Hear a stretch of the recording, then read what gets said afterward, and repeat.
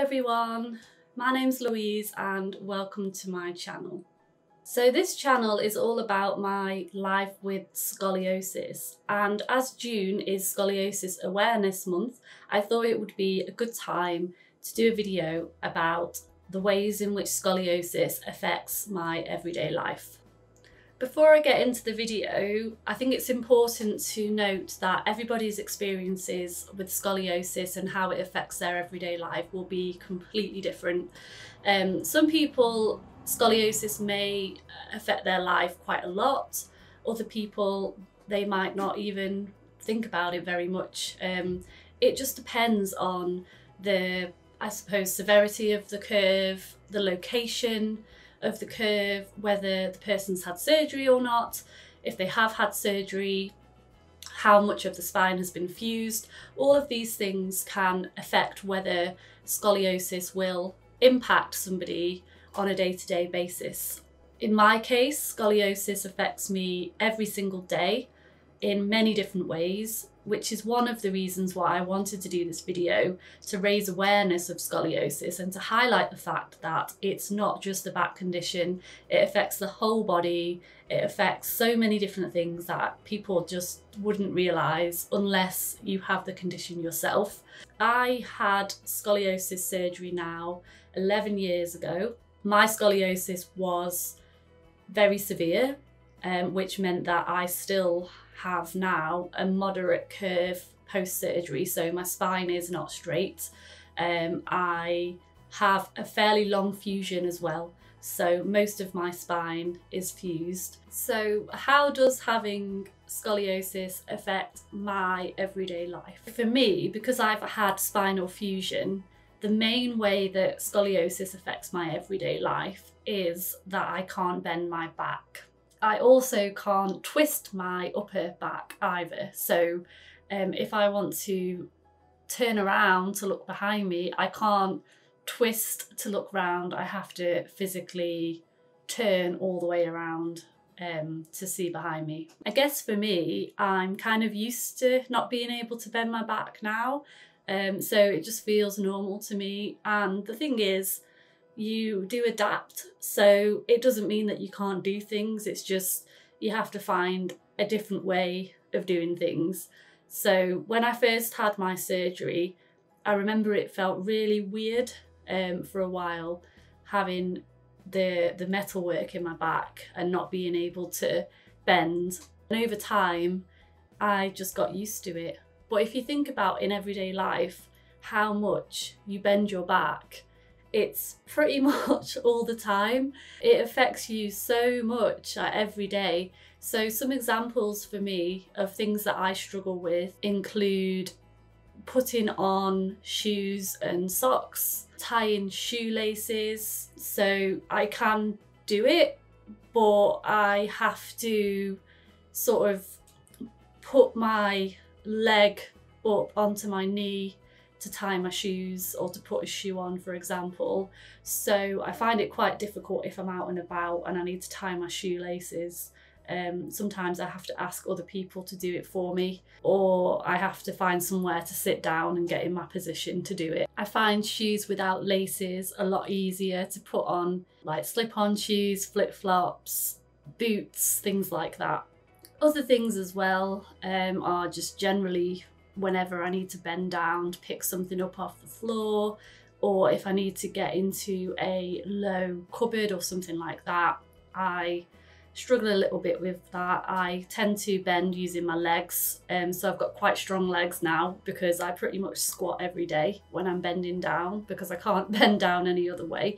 So I suppose that's a benefit to not being able to bend your back. You do get very strong legs. Other things I struggle with day to day, shaving my legs, anything where you've got to bend really. Getting in and out of cars I find quite difficult sometimes, especially if there is a car parked very close and I have to try and twist to get out. I just can't. I have been stuck quite a few times. I also struggle with certain exercises like yoga or anything involving flexibility because I am just not flexible anymore. So any exercises like that I struggle with.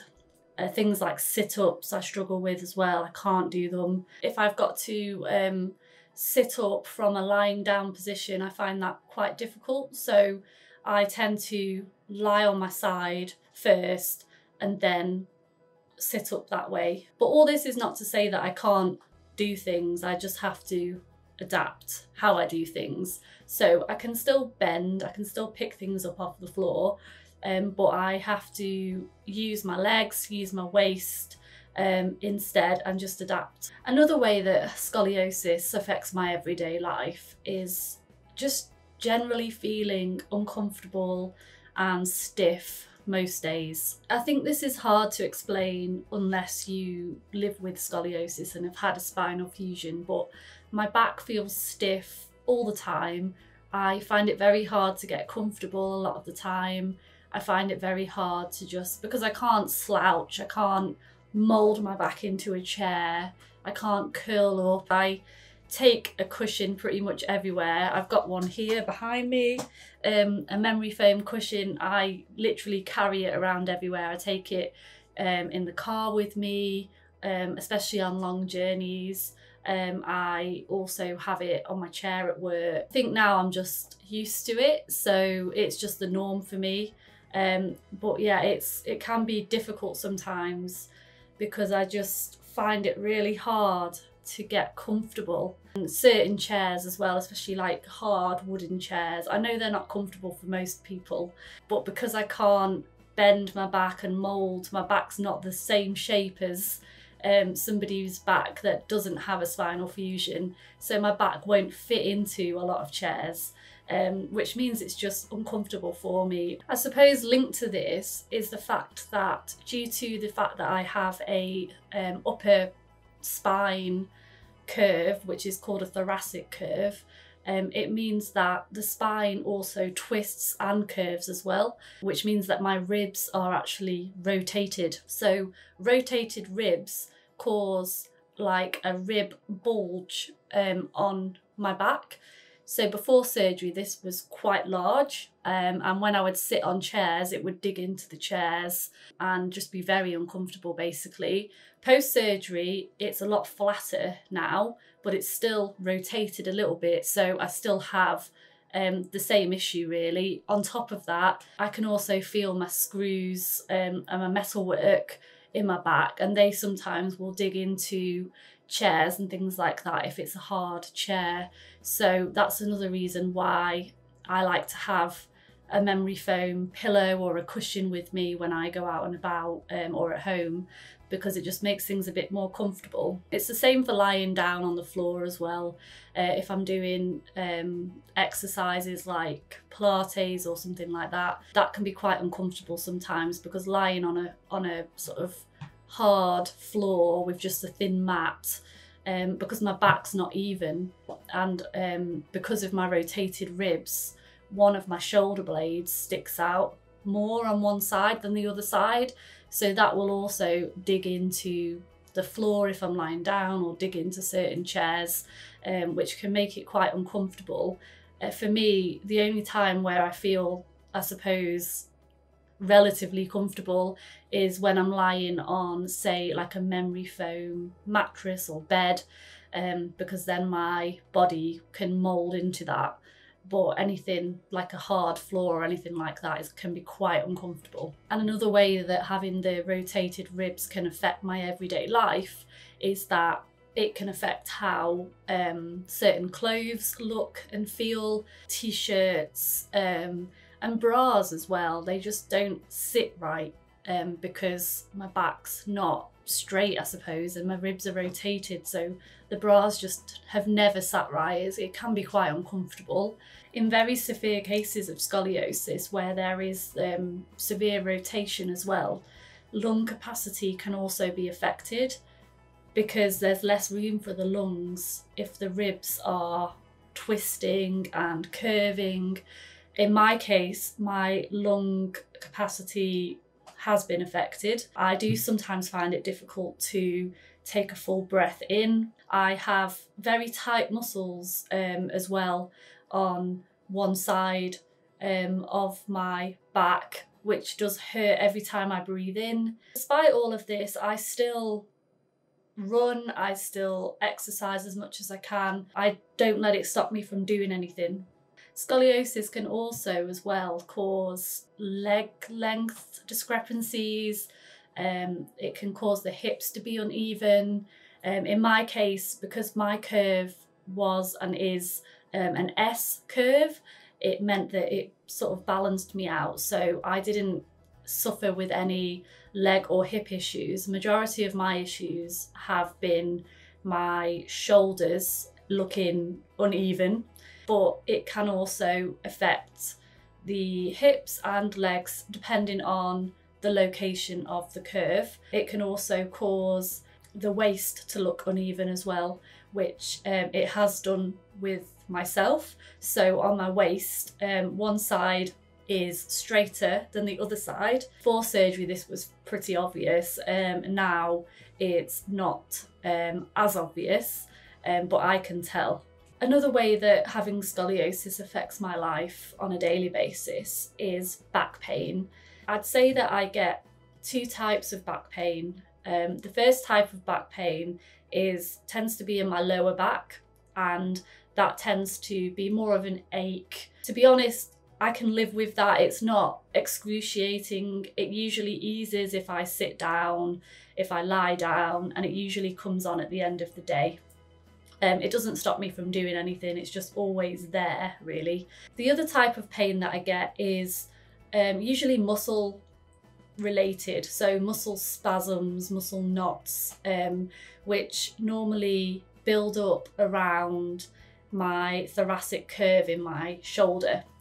These were worse before surgery, no doubt about it. Surgery helped a lot with these, but unfortunately this type of pain is bad. It can be bad for me. It's not eased by lying down.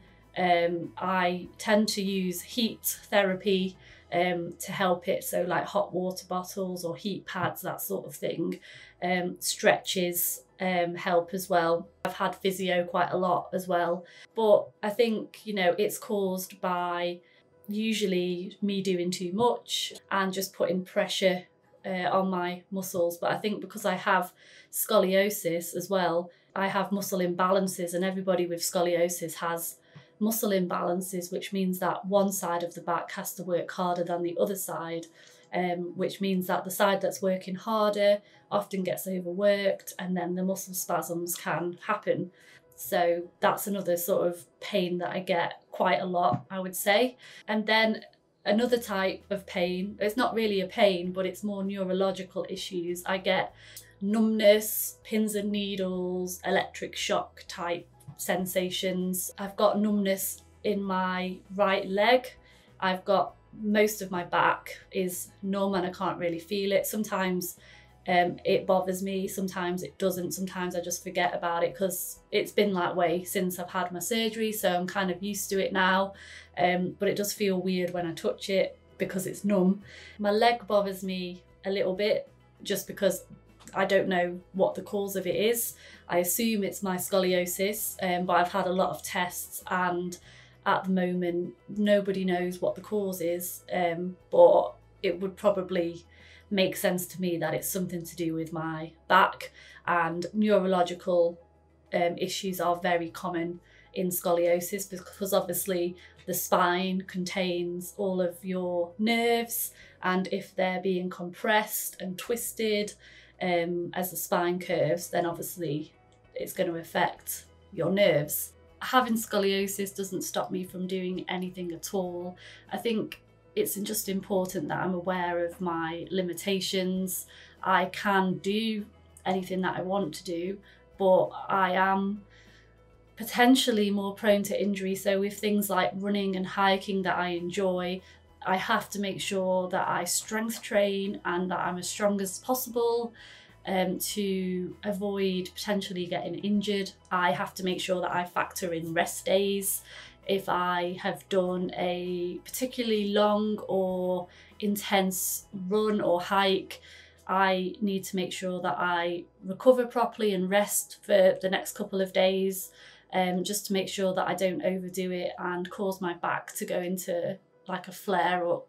So it's just being aware really of my condition and managing it. Another way that having scoliosis affects my everyday life is anxiety and self-esteem issues. Being diagnosed with scoliosis at 14 and having my back and body look different to other people was quite hard at the time, and I did suffer quite a lot with low self-esteem and body image issues. And I do feel like even though I've had the surgery and I'm older now, I still struggle with those things. I definitely struggle with anxiety, and I think a lot of it is a result of having scoliosis from a young age.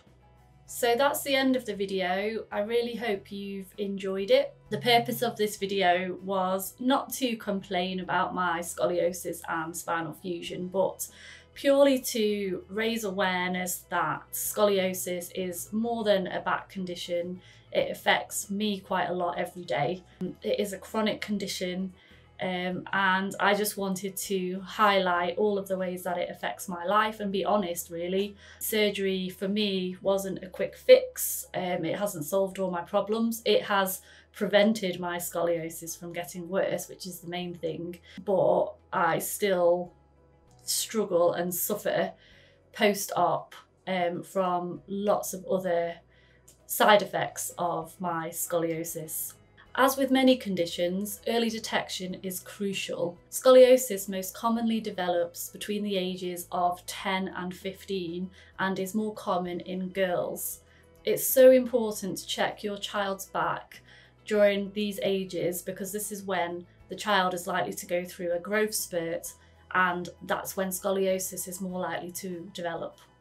If you've enjoyed this video, please feel free to subscribe. And if you have scoliosis, please let me know in the comments below how scoliosis affects your everyday life. Bye for now, and I'll see you next time.